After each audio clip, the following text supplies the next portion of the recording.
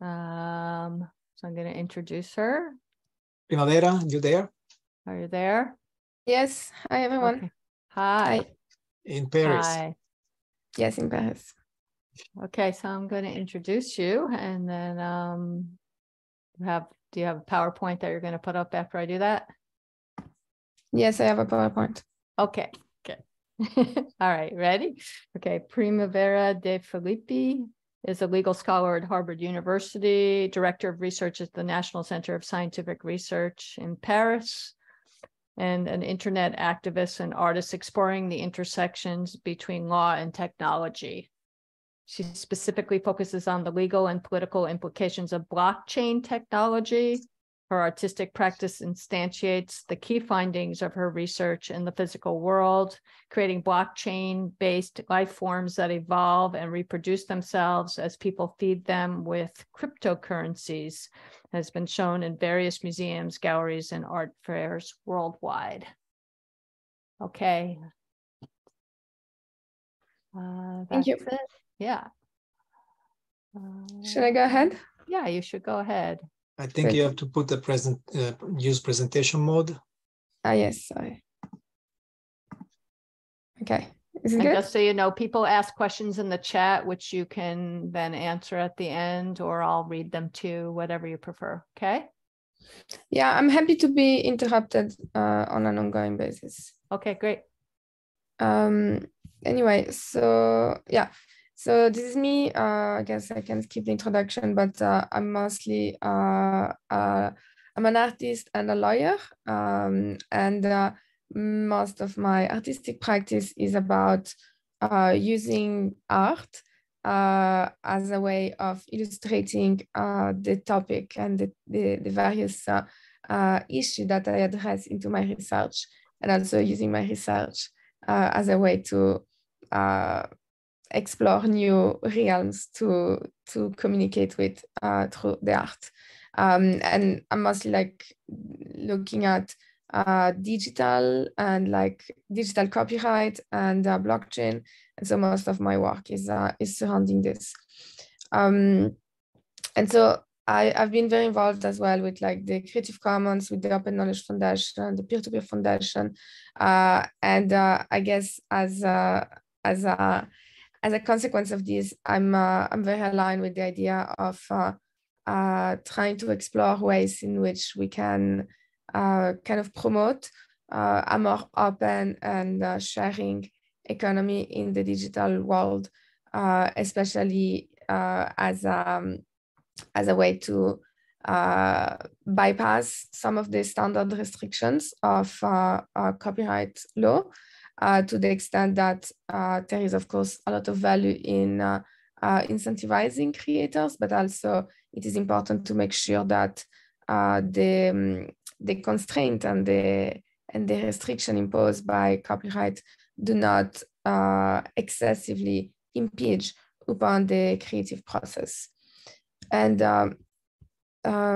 so just as a little copyright 101, so intellectual property, which is essentially a way to realign the property of the general abstract artwork, the work of authorship, which is by its intrinsic nature something that is both non-rival and non-scarce, because it is essential information. It can be freely reproduced, and everyone can benefit from a particular artwork without necessarily preventing authors from also benefiting from it. So there is no rivalry in consumption.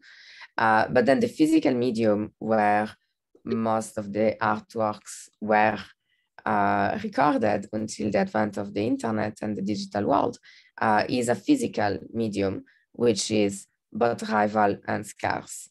And so copyright introduced artificial scarcity on the work of art, and in some way managed to realign the artworks with the properties of the physical medium. So by creating this kind of artificial scarcity in information goods, we can now trade IP, intellectual property, in the same way as we're trading physical objects.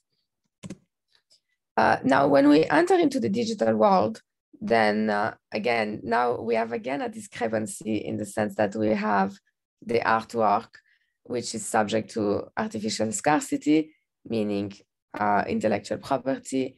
And then we have the digital medium, which is inherently non-rival and non-scarce. So as we integrate a copyrighted work into a digital file, again, there is a discrepancy because the file can be freely reproduced at almost no cost, and there is no rivalry in consumption, but the artwork is because of copyright. And then what's very interesting is that now with blockchain technology, there is these newfound possibilities of creating a new type of scarcity in digital goods, which is not artificial scarcity, which is not created because of legal means, but which is actually digital or technical scarcity, which is incorporated via technical means through the use of blockchain technology. So blockchain technology, for perhaps the first time in history, enable to create some kind of technical scarcity on digital information. And so why it is very interesting and revolutionary is that it enables new monetization models for digital artists, which is no longer based on the commercialization of their IP through the licensing of copyright, but which is actually enabling them for the first time in history to sell digital copies of their works, right? Because what they're selling is not the copyright in the work, but is rather the unique and authentic copy of their digital works, just in the same way as an author can sell a book, and that does not entail at all the transfer or the licensing of the copyright in the book, but just the physical copy of the book. And so now we can transpose this into the digital realm. And so these enable a whole new wave of what we call crypto art, which defines itself as this kind of blockchain art. And we need to kind of think when we're talking about crypto art, like what are we really referring to? And oftentimes when we're talking of crypto art, we're really talking of digital paintings, digital artworks, which are using the blockchain as a transaction layer, which are recorded on a blockchain, tokenized as an NFT, and then sold on the blockchain. But in some way, it's almost like saying that if I'm a physical painter, if I create a canvas and I sell my paintings on eBay, that doesn't make me a digital artist. That makes me a physical artist that use the digital medium only for selling my artworks. So in the same way, many of those NFT are not necessarily blockchain artworks, but are just like digital artworks that are being sold using the blockchain as the transaction layer. And so I want to present an example of what I consider to be closer to be actual blockchain art, which where the difference is a blockchain artist is using the blockchain as the medium of expression and not just as a way of selling. So it's the same, if we make an analogy, it will be the same as talking about net art. Net art is actually using the internet as the medium of expression, as opposed to any artist selling stuff on eBay or on Amazon or on any digital platform. So the Plantoid is a project that I started back in 2014, which had many iterations since then. And the idea is to leverage the potentiality of blockchain technologies, of DAOs, of smart contracts, in order to create what I call a blockchain-based life form, which instantiates itself in the form of this kind of Android version of a plant, so a plantoid. And so the properties of a blockchain-based life form is that it is autonomous in the sense that it does not depend on any single party for its existence. It is self-sufficient because it can collect the resources that it needs in order to sustain itself. And then like any other life form, it is also capable of reproducing itself. And so if we think about plants, a large majority of plants are actually not capable of reproducing themselves on their own, and they rely on the help of third parties, bees or butterflies, in order to help them in the pollination process, right? Meaning that those third parties are actually contributing to the process of reproduction by taking pollen and spreading it around to other type of plants. And then, so a plantoid does not rely on the pollination process, but rather on the capitalization process. And they also rely on third parties. They cannot reproduce themselves on their own, but they require the help of humans, in this case, to collect capital for them and to donate this capital in order to facilitate the reproduction process. And so a plantoid is essentially a mechanical sculptures. It's something that exists in the physical world, but it also has a particular soul or a spirit, which is instantiated as a smart contract on the Ethereum blockchain or on any other type of blockchain. And those two components, the body and the spirit, interact with one another in order to enable the plantoid to reproduce itself. So the process of reproduction is made of three fundamental phases. The first one is the capitalization phase, which is when the plantoid is collecting cryptocurrencies in order to sustain its reproduction process. And so every plantoid has a wallet, as an account, is a smart contract on a blockchain. So for instance, on Ethereum. And then anyone that actually wants to support the reproduction of the plantoid can send funds to the plantoid, can send funds directly to the smart contract that is the spirit of the plantoid. And then the plantoid has like a variety of sensors. And so you can interact with the plantoid. And whenever you send money, whenever you send the cryptocurrency, it activates. It's kind of like a jukebox, if you like. So you have to insert funds, and then this brings the plantoids to life. And then you can interact with it by interacting with the various sensors, some of which are like a luminosity sensor, or vibration sensor, movement sensors. There's a variety of possible sensors.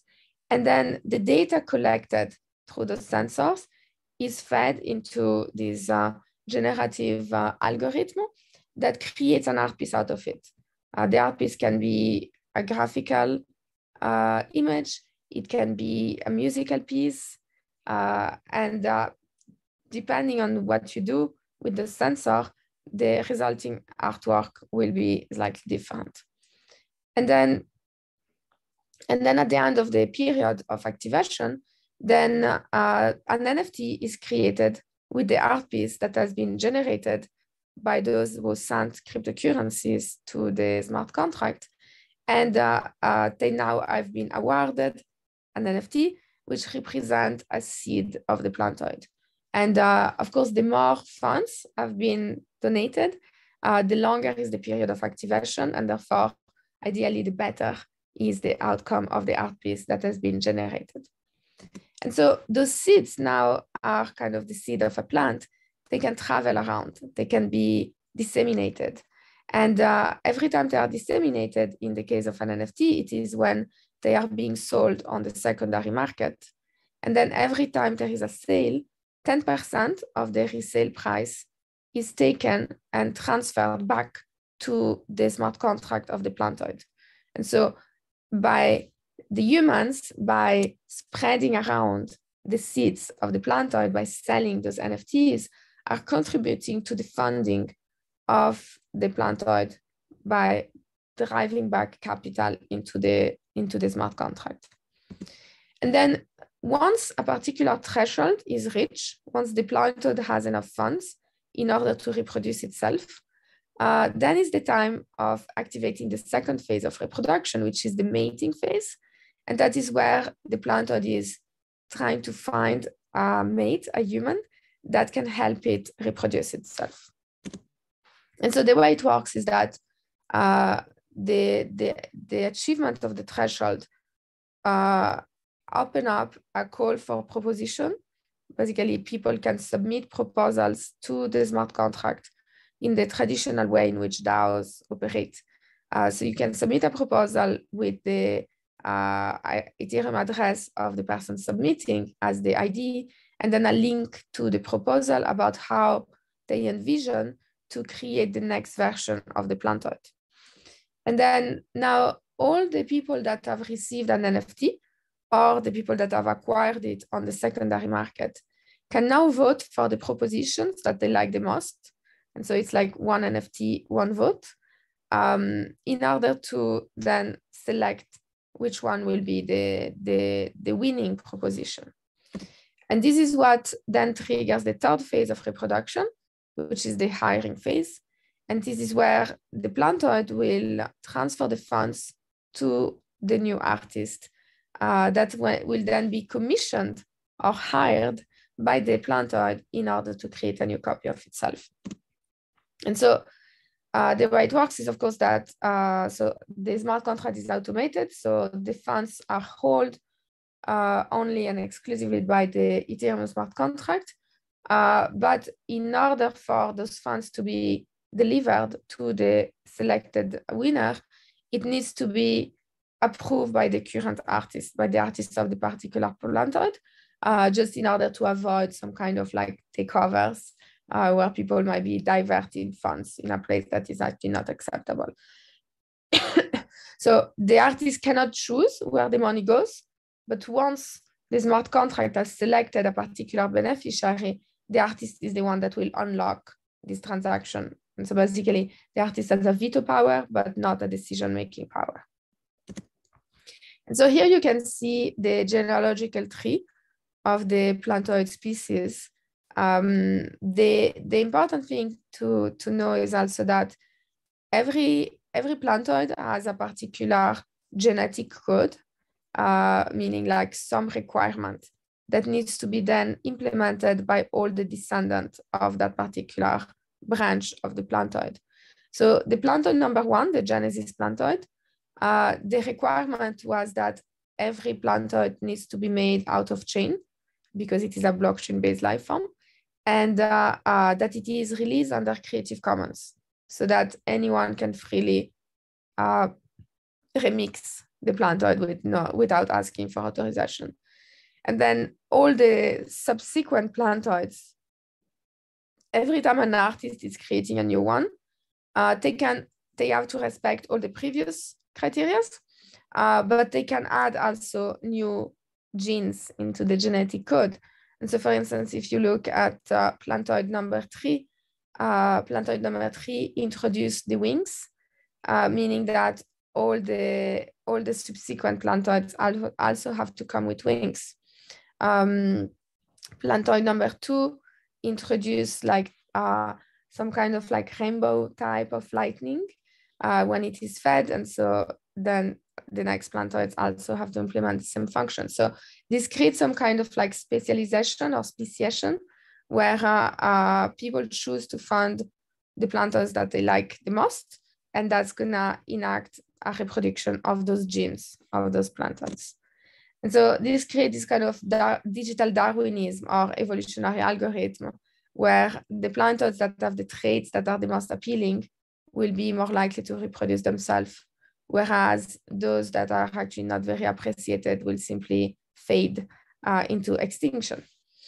Another important element is the pyramid scheme, because after all, it is a blockchain art project, and so it wouldn't exist without a proper pyramid scheme. And the idea here is that every time the plantoid reproduces itself, it is sending a percentage of the funds back to the parent plantoid, to the plantoid that actually generated it, but also 10% goes to the artist. So this creates some kind of incentive in order to create a plantoid that will be the most beautiful, the most appealing, the most attractive, the most likely to reproduce itself. Because every time it's reproducing itself and every time the descendants are reproducing themselves, then the artist that created this plantoid will actually benefit. And so this kind of like change the system from like the traditional copyright, in which the artist has an incentive to preclude authors from reproducing or remixing the work, whereas here the most remix and the most reproduction, the more profits are made by the artist. And then another interesting thing that happens is that this kind of like flips copyright on its head, because indeed copyright usually is based on this notion of scarcity and exclusivity, meaning that artists are precluding access to their work because they need to monetize access, monetize reproduction, monetize like every possible interaction that is done with the work. Whereas in this model, artists have the highest incentive to maximize the visibility, the dissemination of the work, because that means that they will have more likely to be funded. And then again, to maximize the creation of remixes, because that's also what will provide a higher amount of royalties. But perhaps most importantly, it also enabled, perhaps for the first time in history, to fund not the artwork, not the artist, meaning that usually in the pre-blockchain world, if there is an artwork that I like, I'm gonna fund the artist, and I'm gonna hope that the artist will continue to create works that I like. Whereas now I can now fund directly the art piece itself, and then it is the art piece with its own funds that will select or elect who is the artist that is entitled to create a new copy of itself. And it doesn't always need to be the same artist. In fact, this is more important for the artworks to be more evolving and variegate, that many artists are involved into the reproduction of this. And so just to conclude, this is for me like one very interesting instance of this thing that what I define to be perhaps a new type of artistic movement or artistic community that is around the notion of protocolism, where the artist, the author, is not necessarily the one that always instantiates the protocol, but the artist is the one that actually come up with the protocol. And so in the case of the plantoid project, the artwork is not just the physical instance, but it's also the concept of this blockchain-based life form that reproduces itself. And so every time the plantoids reproduce, whether I am the artist that is making the new instance or some other artist is making the new instance, somehow every single one of those instances, nonetheless, they represent also my work. And so there's this kind of weird collaborative or collective artwork that is happening, in which in some way people that are creating new plantoids are actually also working to instantiate my work. And so of course the artist needs to be recognized for its craftsmanship and for the creation of the individual plantoids, but at the same time, because they are instantiating the protocol, which I am the artist for, they're also helping me reproduce my work. And so again, it is no longer about reproduction, is no longer a problem, a violation of copyright. It is actually a way to produce new works, because every new work is different. And whether I've made it or other people have made it, it is just the reproduction and the new instantiation of the general art piece. So yeah, those are just examples, and yeah, I'm happy to respond to any questions you might have. Thank you, Primavera. Well, first of all, I want to congratulate, because I don't think that there are many artists, many people who have been able to bridge art, software, and governance. And that's something new, at least for me. And also bridging the digital and the physical world. One question very practical question. Maybe I didn't pay attention, but the artworks that you're talking about, are they just images of artworks, or are they physical objects? Can they be a sculpture, a piece of music? So the artworks that are generated by the plantoid, you mean? Yes. Yeah. So basically, whatever a plantoid can generate, and then can be introduced into an NFT. So it has to be digital. It doesn't need to be graphical.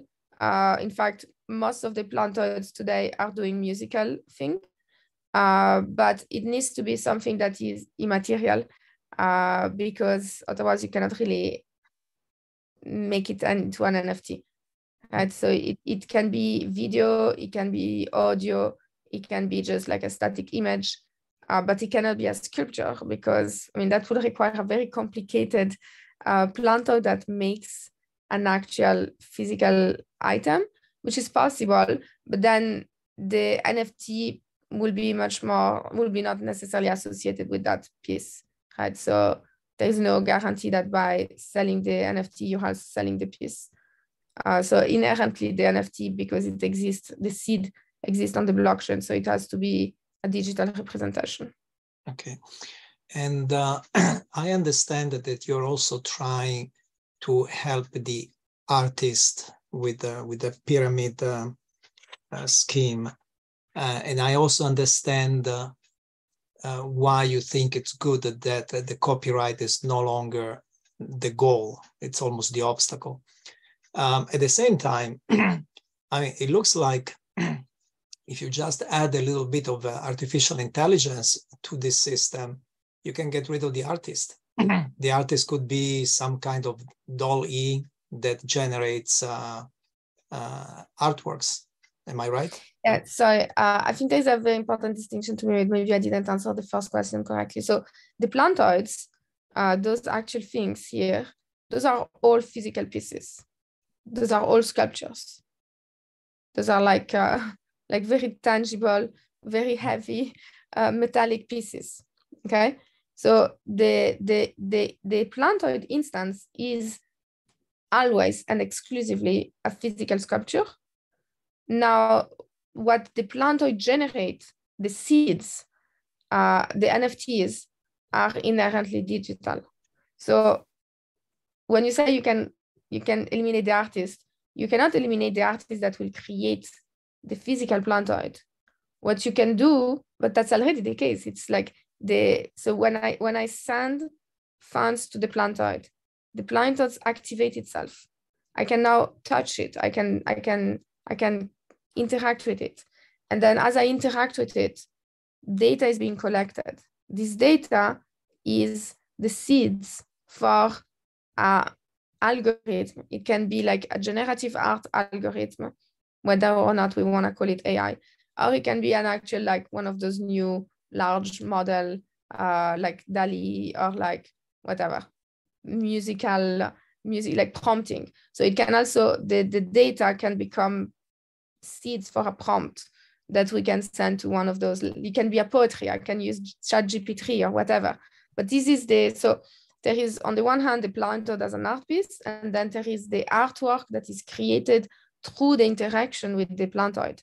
And that second type of artwork is computer generated. It can be AI generated, or it can be just like a more simple type of generative algorithm. But the plantoid itself cannot be done without an artist, unless we have some very sophisticated robot and AI that manage to create new sculptures. Okay, good. Are there any other questions or comments?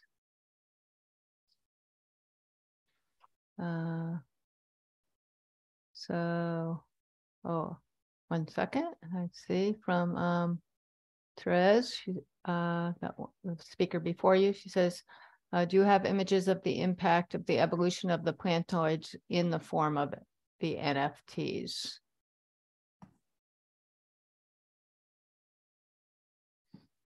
Do you have image of the impact? I don't understand what's the impact of the evolution of the plantoid. I think you could ask directly, Therese, if you want, since you're on the panel. So it's a fascinating, fascinating presentation, and we're looking at actual objects right now, images of objects, and as other artists respond, I mean, are they vision as they respond in the blockchain to the individual images in the NFT form? How are you showing like these sculptural forms? Are you showing the interaction of other artists responding to those forms or impacting those forms? Because I got the sense from your that there was some kind of morphing of the forms through the blockchain. Sorry, maybe I explained. So the blockchain is just like the funding mechanism and the tracking mechanism. There is currently 13 plantoids in the world. The 13th one is currently in the making, so I don't have a picture yet. But basically, this is the example of how they evolve. So you can see how the plantoid number one was actually this one. Let me find the actual picture.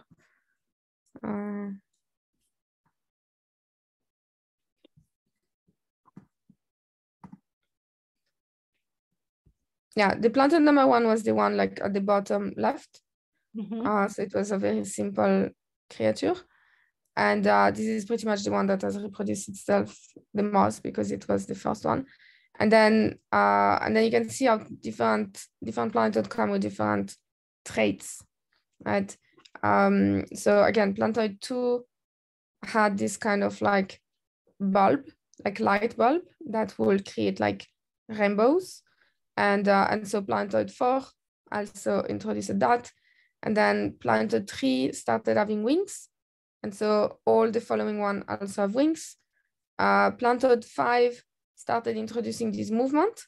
And so like when you feed it, it starts like moving the head like this. And so plantoid 9, which is stemming from it, also has the same type of movement.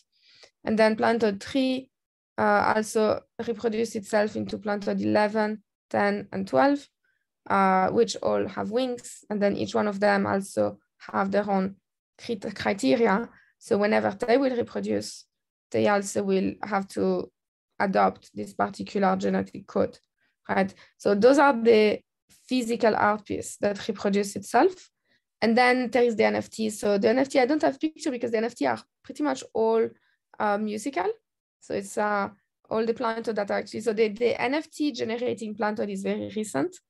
I just started adding the NFT system when there is the NFT hype that came about, because I was like, okay, it's time to upgrade the plantoid.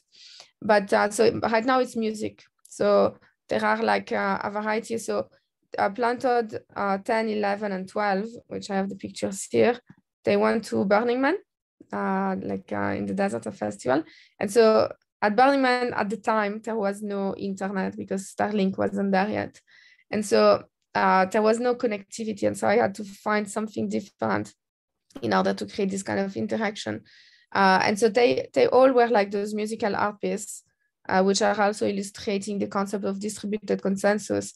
And the idea is that you will come next to those plantoids and a lot of sensor, like hundreds of sensors over the 3 pieces. And as you get closer or as you touch them or as the wind blows, it will activate the sensors and it will create or modify the music that was constantly being fed to this generative algorithm. And so people eventually will start jamming and starting to explore how to jam together. And so at the beginning, it will kind of be like this cacophony with just like noise. But then after a few minutes, people start understanding the tempo and like kind of like coalescing around a particular type of melody. And the cacophony slowly evolve into an actual nicer musical piece. And so the idea was to illustrate as well like distributed consensus where there is no centralized chef d'orchestre that is dictating people what to do, but there is this kind of like, because we'll all have a particular communality into what sounds good and what doesn't sound good. People just find from like distributed consensus, they find each other. So that was the beginning of those musical instruments, plantoids as musical tools. And then, and so now the NFTs that they generate are also musical pieces that you can play the plantoid by sending funds to it, and then it activates it and it starts making music, which can be just like environmental music, and then you can intervene by touching or affecting the sensors. Okay, so they the plantoids in their physical form and then in their musical compositions, all they're physical and they have physical interactions. And then Yes. they become NFTs from the physical interaction. They don't become NFTs. The NFTs, the plantoid never become an NFT. Okay. The plantoid generates NFT as part of its seeds. The seed of the plantoid is an NFT, which then will feed back cryptocurrencies to the plantoid in order to help the plantoid to reproduce itself. Who made the plantoids that you brought to Burning Man? I mean, we were a team. They are very big. They're like 6 meters tall. So I mean, I kind of steward the project, but we were about like seven people working on this project. So how many plantoids there are now in the world? So as I said, there is currently 12 which are finalized, and I'm currently working on the 13th.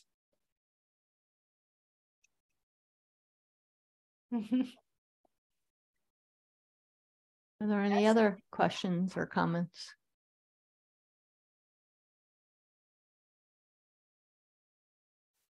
Okay, thank you. And thank you for getting up in the middle of the night or No worries. to speak to us. We really Thank you, appreciate Primavera. it.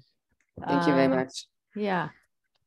Okay, and thank you to everybody for joining us, and look forward to